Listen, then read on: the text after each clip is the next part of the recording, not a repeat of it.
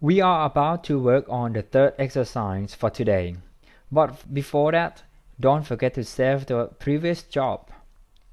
Now we will work on Keep It Simple project. When we draw things, try to keep it simple as possible. As a communication student, you need to know how to create a simple, effective, and understandable message. Change from cut to simple. Then we press Ctrl A to select all objects in the layer drawing. Press delete and they will disappear. Next, delete layer number by dragging it to trash bin. In the layer name, unlock it and change cut to simple. Switch back to black arrow and lock the layer. And go back to the layer drawing.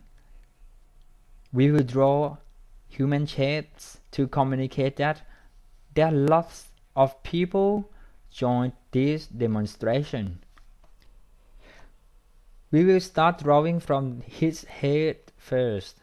Use the ellipse tool and don't forget to hold the shift and then switch to rectangle tool. Since we need a rectangle tool with a round corner, so choose rounded rectangle tool and then you can create a body with it. Head and body need to be on the same line. So we select both parts and go to align and use the second icon, which is the center, and voila, this is a human. Group both parts by selecting them and right click and choose group. Whenever we group the objects together, we can move them together. Whatever we do to the grouped objects, it will affect all the objects in the same group. Next, we will create more human shapes. For example, each row will consist of 6 men and there will be 4 rows of them. You can do this by simply pressing Ctrl C and Ctrl V for copy and paste, or we can hold the alternate key. Remember, your cursor will change to a black and white arrows like this. Just drag to create a duplicate.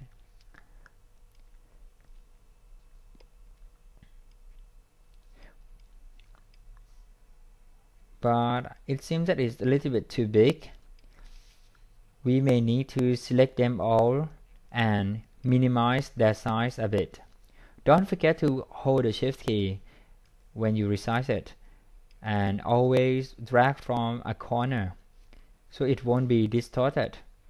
Adjust it to fit the area we want.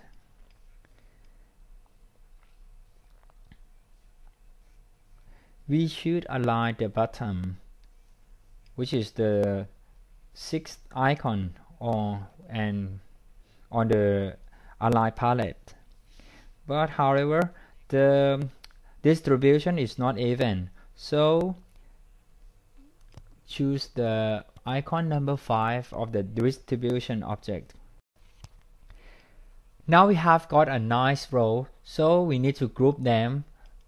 Select all of them, right click and choose group, and then you can see that they will all go together. We already have one nice group, so we need another 1, 2 and 3.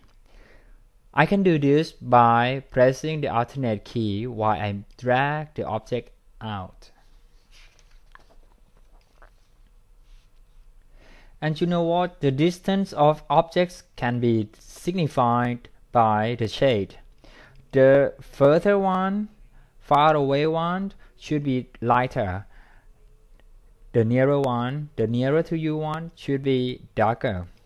And we don't need the stroke, so we just take the stroke out by click on that icon, the diagonal line.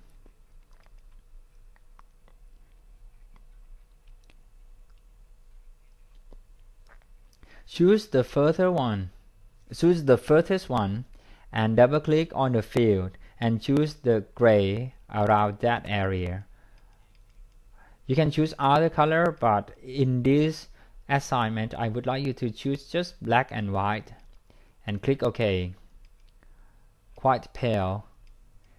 And then choose the second row and a darker gray should be nice, and even darker for the third row.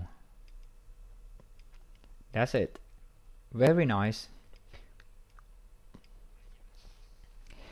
Then we can get a sense of depth from different shades of each row. Adjust them to create a zigzag line with, for example, number 1 and number 3 and number 2 and number 4 should be on the same line. So this is nice. Choose the Align button.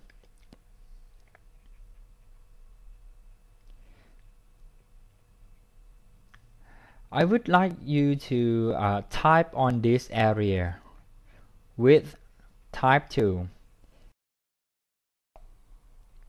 Just click Type Tool and click on this spot and choose the type size. For example, 36 point, and type Keep it simple. And always remember this simple rule and try to be as simple as possible. Simplicity is the best policy. Adjust the text to the center and save the file. Remember, keep it simple.